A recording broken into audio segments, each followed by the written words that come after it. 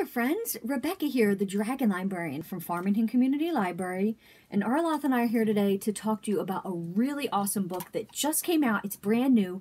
We read it basically the week that it came out because there was so much exciting hype about it, and it lived up to the hype. It was so incredible. I absolutely love it. I'm going to be talking about this book for quite a while. So which book is this? Well, it is Witchings by Claribel Ortega. Witchlings.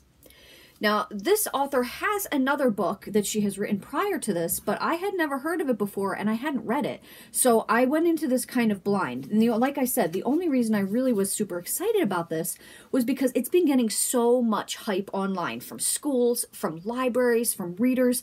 Everybody is talking about this book. So I figured I better figure out what is going on and is this worth the hype? Why is everybody talking about it?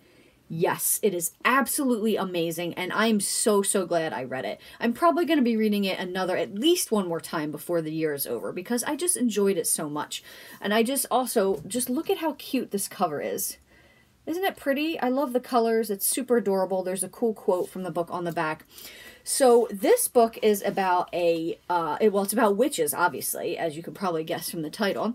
And it's about primarily this young girl named Seven who is a witchling. So witchlings are young people in this community, in this town called Ravenskill, who have magic, but they haven't been able to really harness their powers and live up to their full potential.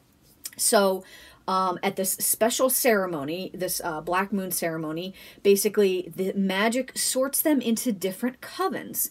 Kind of like the Hogwarts houses, but a little bit different. So you've got House Hyacinth, which is for people who are very brave and valiant. You've got House Goose, which is like for really chaotic, crazy people that are really goofy. You've got, let's see, what other ones? There's another one that is House Stars.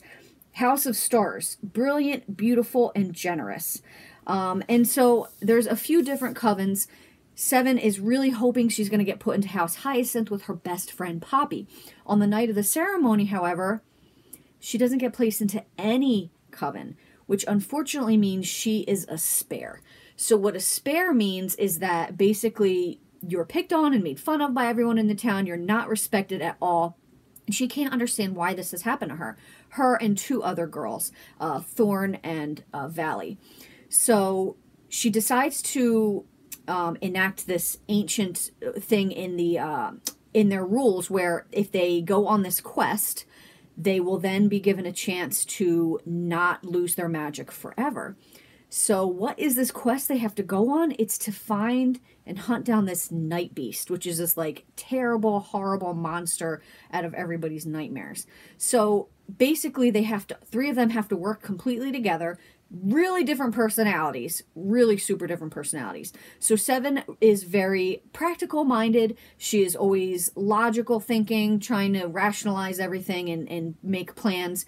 Valley is very sarcastic. She's a little bit sassy.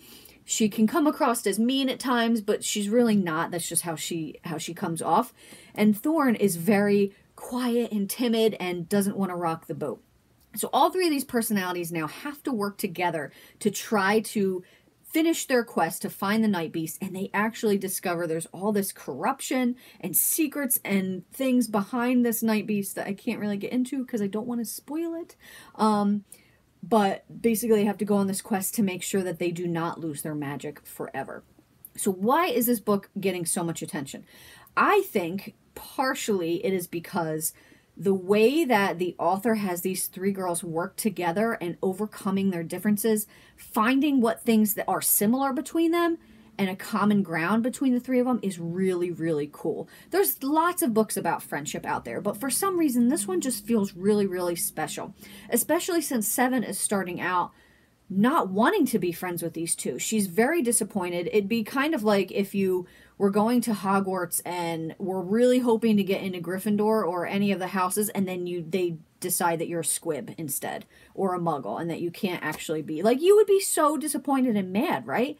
And that is all the kinds of stuff that Seven is going through. But they overcome their differences, learn to work together, and find each other's strengths, because they try to bring each other up and strengthen each other where each of the other ones is weak. It's really awesome. It's also really cool because it's a very whimsical, fantastical story. I keep bringing up Harry Potter while I'm talking about it because kind of in a way it reminded me a little bit of it, not in the story or anything, but in the sense of wonder and magic, and all the names for things are really fun. There's talking animals, and there's just all these amazing things that are so cool.